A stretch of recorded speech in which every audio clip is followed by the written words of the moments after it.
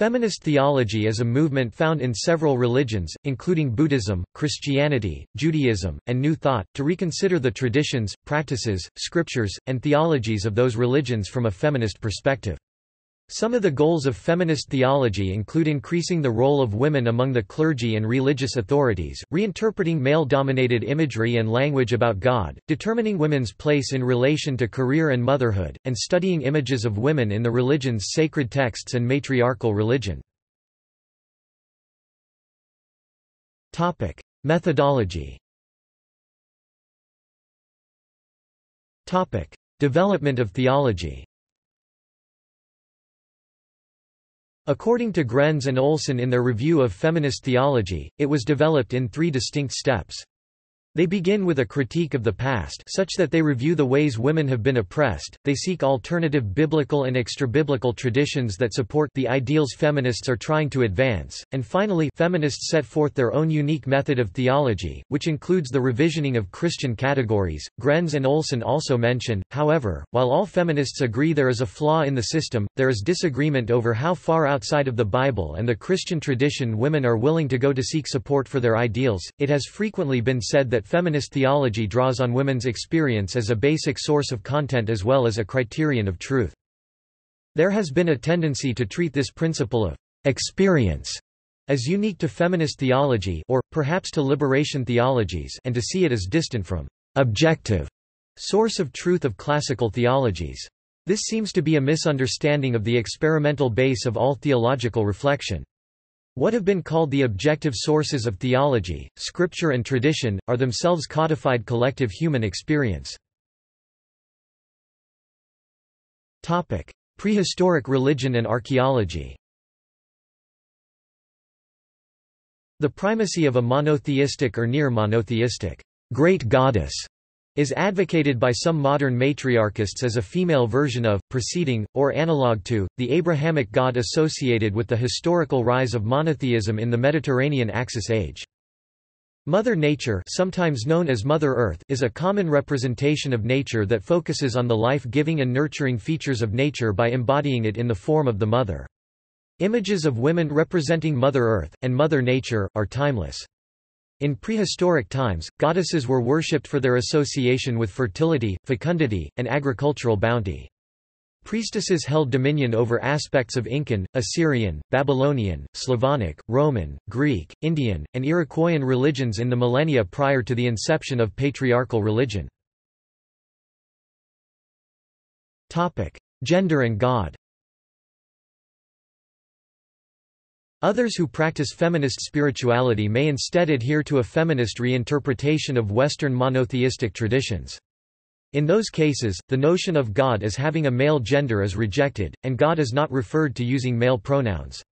Feminist spirituality may also object to images of God that they perceive as authoritarian, parental, or disciplinarian, instead emphasizing maternal attributes such as nurturing, acceptance, and creativity. Carol P. Christ is the author of the widely reprinted essay, "Why Women Need the Goddess," which argues in favor of the concept of there having been an ancient religion of a supreme goddess. This essay was presented as the keynote address to an audience of over 500 at the Great Goddess Re-Emerging conference at the University of Santa Cruz in the spring of 1978, and was first published in Heresies, The Great Goddess Issue 1978, pgs. 8-13. Carol P. Christ also co-edited the classic feminist religion anthologies Weaving the Visions, New Patterns in Feminist Spirituality 1989 and Womanspirit Rising 1979–1989. The latter included her essay Why Women Need the Goddess. New Thought movement.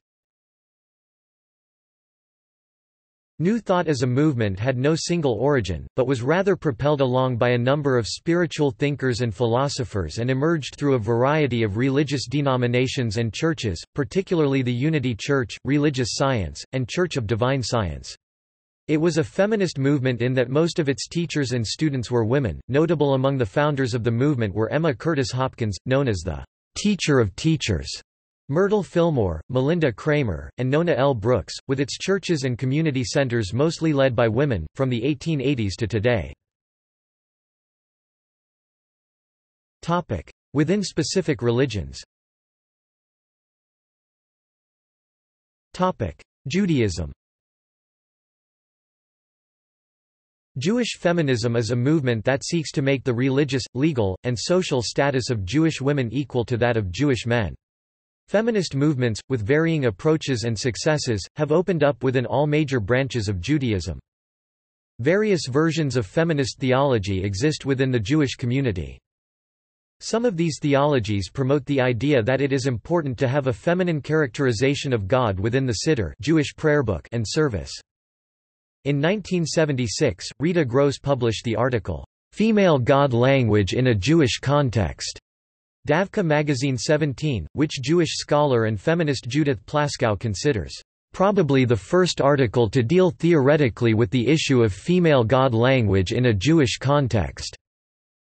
Gross was Jewish herself at this time. Reconstructionist Rabbi Rebecca Alpert, Reform Judaism, Winter 1991, comments, "The experience of praying with Siddur Nashim, the first Sabbath prayer book to refer to God using female pronouns and imagery, transformed my relationship with God. For the first time, I understood what it meant to be made in God's image. To think of God as a woman like myself, to see her as both powerful and nurturing, to see her imaged with a woman's body, with womb, with breasts, this was an experience of ultimate significance. Was this the relationship that men have had with God for all these millennia? How wonderful to gain access to those feelings and perceptions." Siddur Nashim was self-published in 1976 by Naomi Janowitz and Margaret Wienick. In 1990, Rabbi Margaret Wienick wrote the sermon, "God is a Woman and She is Growing Older", which as of 2011 has been published 10 times, 3 times in German, and preached by rabbis from Australia to California. Rabbi Paula Reimers, "Feminism, Judaism, and God the Mother", Conservative Judaism 46, 1993, comments, "Those who want to use God, she language want to affirm womanhood and the feminine aspect of the deity. They do this by emphasizing that which most clearly distinguishes the female experience from the male. A male or female deity can create through speech or through action, but the metaphor for creation which is uniquely feminine is birth. Once God is called female, then, the metaphor of birth and the identification of the deity with nature and its processes become inevitable." Ahuva Zash affirms that using both masculine and feminine language for God can be a positive thing, but reminds her Reform Jewish readership that God is beyond gender. Is God male, female, both or neither?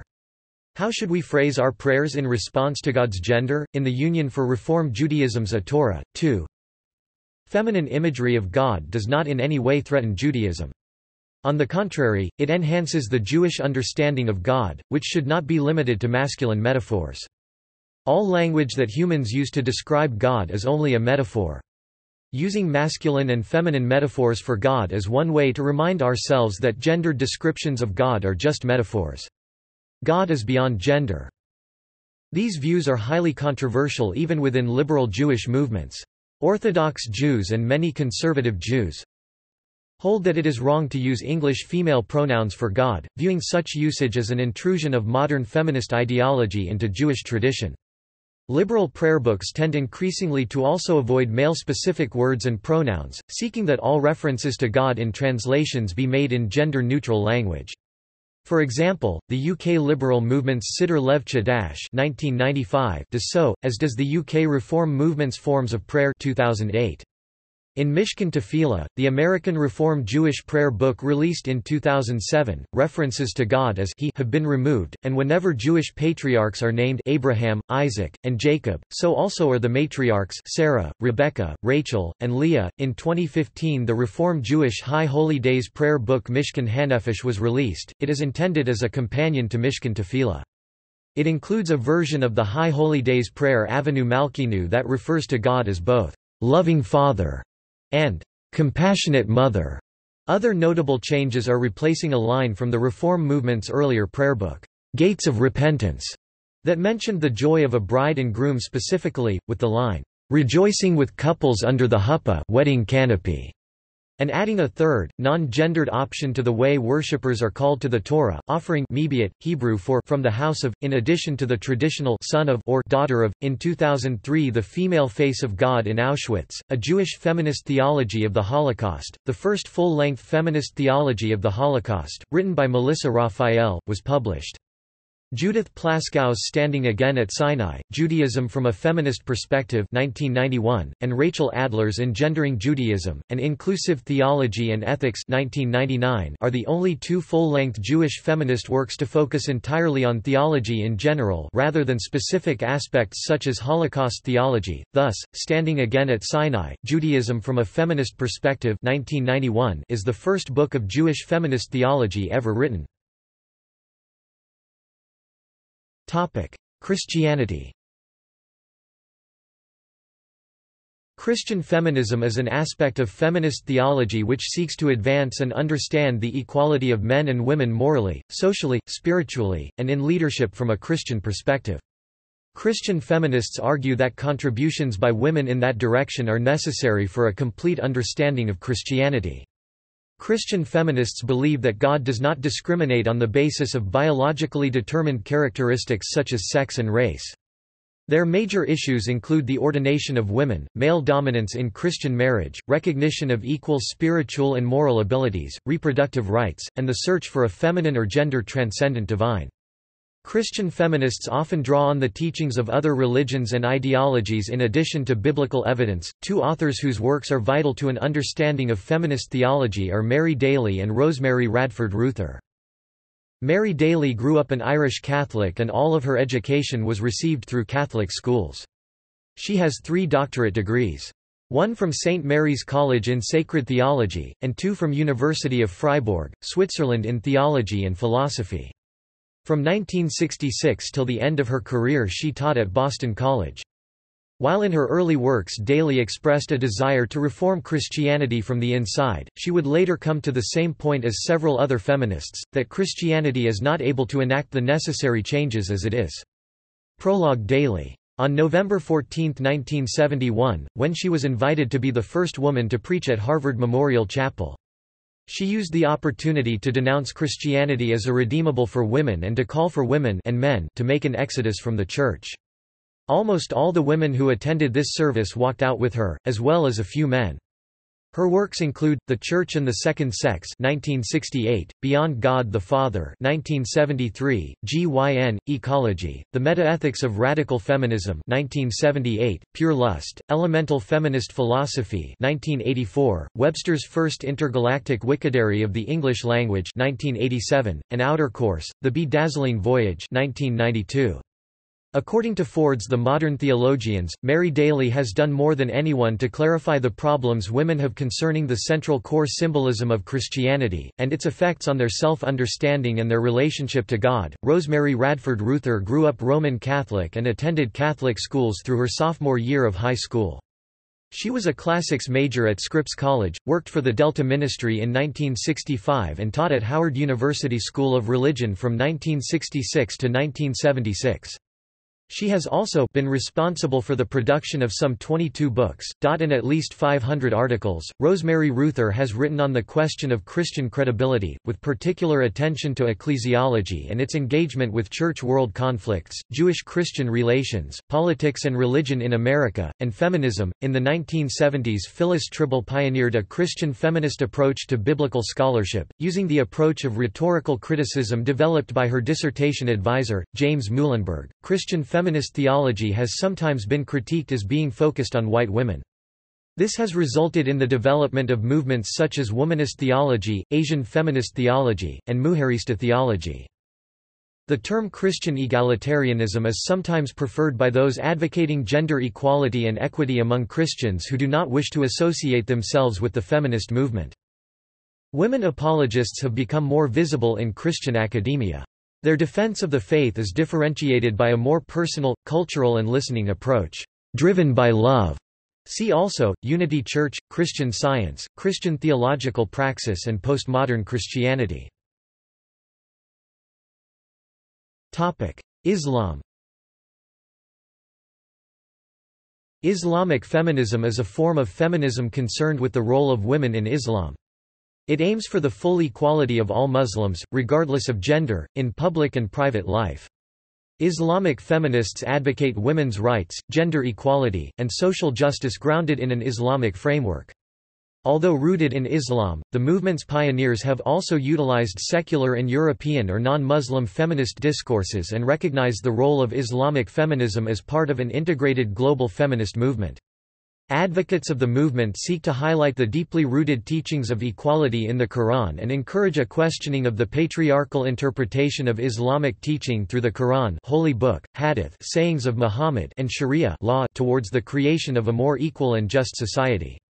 Muslim-majority countries have produced more than 7 female heads of state, including Benazir Bhutto of Pakistan, Mame Madior Boye of Senegal, Tansu Çiller of Turkey, and Megawati Sukarnoputri of Indonesia. Bangladesh was the first country in the world to have consecutive, elected, female heads of state, Khalida Zia and Sheikh Hasina. Sikhism. In Sikhism, women are equal to men. See the verse from the Sikh scripture the Guru Granth Sahib.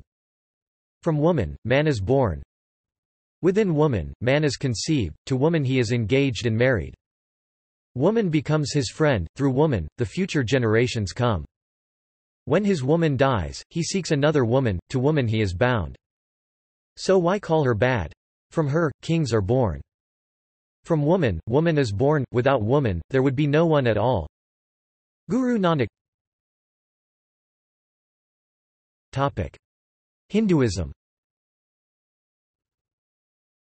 Within ancient Hinduism, women have been held in equal honor as men. Manusmriti for example states, the society that provides respect and dignity to women flourishes with nobility and prosperity. And a society that does not put women on such a high pedestal has to face miseries and failures regardless of how so much noble deeds they perform otherwise. Manusmriti chapter 3 verse 56. Within the Vedas, the Hindu holy texts, women were given the highest possible respect and equality. The Vedic period was glorified by this tradition. Many rishis were women. Indeed, several of them authored many of the slokas in the Vedas.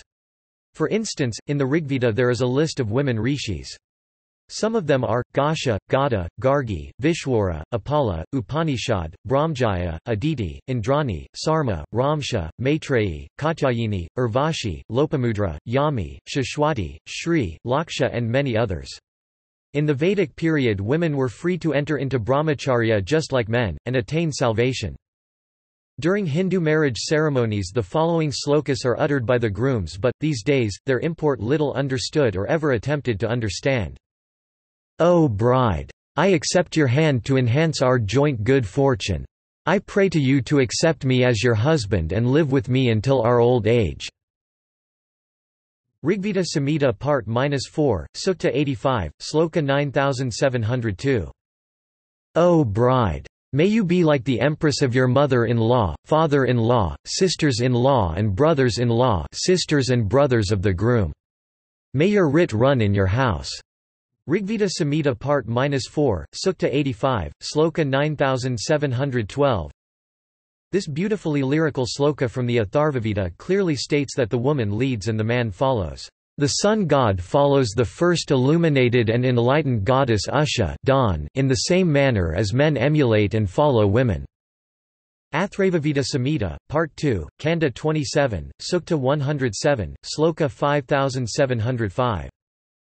Women were considered to be the embodiment of great virtue and wisdom. Thus we have, O bride! May the knowledge of the Vedas be in front of you and behind you, in your center and in your ends.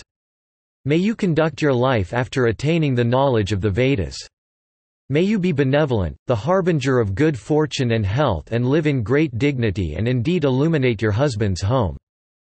Atharva Veda 14 January 64. Women were allowed full freedom of worship. The wife should do Agnihotra yagna, sandhya puja, and all other daily religious rituals. If, for some reason, her husband is not present, the woman alone has full rights to do yagna. Rigveda Samhita, Part 1, Sukta 79, Sloka 872. Moving on towards the monotheistic era of Hinduism, when such ideals such as Shaivism and Vaishnavism, a specific deity for feministic worship, was brought about under the Shaktism branch. From a Hinduism point of view, women are equal in all measures to men in comparison. Neopaganism. Some currents of neopaganism, in particular Wicca, have a ditheistic concept of a single goddess and a single god, who in hieros gamos represent a united whole. Polytheistic reconstructionists focus on reconstructing polytheistic religions, including the various goddesses and figures associated with indigenous cultures. The term theology is sometimes used in the context of the neo-pagan goddess movement, a pun on theology and theathea, goddess, intended to suggest a feminist approach to theism. The goddess movement is a loose grouping of social and religious phenomena that grew out of second-wave feminism, predominantly in North America, Western Europe, Australia, and New Zealand in the 1970s, and the metaphysical community as well. Spurred by the perception that women were not treated equitably in many religions, some women turned to a female deity as more in tune with their spiritual needs. Education in the arts became a vehicle for the study of humanitarian philosophers like David Hume at that time. A unifying theme of this diverse movement is the femaleness of deity as opposed and contrasted to a patriarchal god.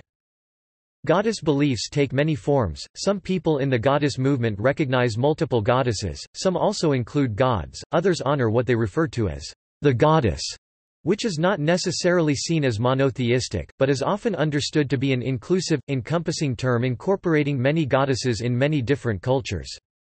The term, the goddess, may also be understood to include a multiplicity of ways to view deity personified as female, or as a metaphor, or as a process. Christ 1997, 2003. The term, the goddess, may also refer to the concept of the one divine power, or the traditionally worshipped great goddess of ancient times. In the latter part of the 20th century, feminism was influential in the rise of neopaganism in the United States, and particularly the Dianic tradition. Some feminists find the worship of a goddess, rather than a god, to be consonant with their views. Others are polytheists, and worship a number of goddesses. The collective set of beliefs associated with this is sometimes known as theology and sometimes referred to as the goddess movement. See also Dianic Wicca. Buddhism. Buddhist feminism seeks to advance and understand the equality of men and women morally, socially, spiritually, and in leadership from a Buddhist perspective and within Buddhism. See also: Atheist feminism, Divine science, Goddess movement, Liberation theology, Marianismo, Ordination of women, Patriarchy, Reimagining Christian Feminist Conference, Theology, When God Was a Woman book. Topic Notes. Topic References. Ford, David F., ed. 1997. The Modern Theologians, An Introduction to Christian Theology in the Twentieth Century 2nd ed., Malden, M.A., B. Blackwell. ISBN 978-0-631-19592-4. Grenz, Stanley J., Olson, Roger E. 1997. 20th Century Theology, God and the World in a Transitional Age. Downers Grove, Ill, InterVarsity Press. ISBN 978-0-8308-1525-8. Ruther, Rosemary Radford. Women and Redemption, A Theological History 2nd ed. Minneapolis, Fortress Press. ISBN 978-0-8006-9816-4. Bibliography. Anderson, Pamela Sue. A Feminist Philosophy of Religion, The Rationality and Myths of Religious Belief, Oxford, Malden, Mass., Blackwell, 1998. ISBN 978-0-631-19383-8. Anderson, Pamela Sue, Clack, Beverly eds., Feminist Philosophy of Religion, Critical Readings London, Routledge, 2004. ISBN 978-0-415-25749-7. Cassian, Mary A. The Feminist Gospel, The Movement to Unite Feminism with the Church. Wheaton, Ill, Crossway Books, 1992. ISBN 0-89107-652-2. Stone, Merlin, compiler. Ancient Mirrors of Womanhood, A Treasury of Goddess and Heroine Lore from Around the World. Updated with a new pref. Boston, Beacon Press, 1990. NB, edition statement appears on the paperback book's cover, but not upon the T, P, or its verso. ISBN 0-8070-6751-2. Stone, Merlin. When God Was a Woman. San Diego, California, Harcourt Brace Jovanovich Publishers, Cop. 1976. ISBN 0-15696158-X. External links. Diamant, Anita. Holding Up Half the Sky, Feminist Judaism, Pateo's Directory of Bahá'í Articles on Gender Equality. Finch, Trevor R. J. Unclipping the Wing, A Survey of Secondary Literature in English on Bahá'í Perspectives on Women. Scholten Gutierrez, Melissa. An Ever-Evolving Judaism, Women Meeting the Needs of the Community. Pateos.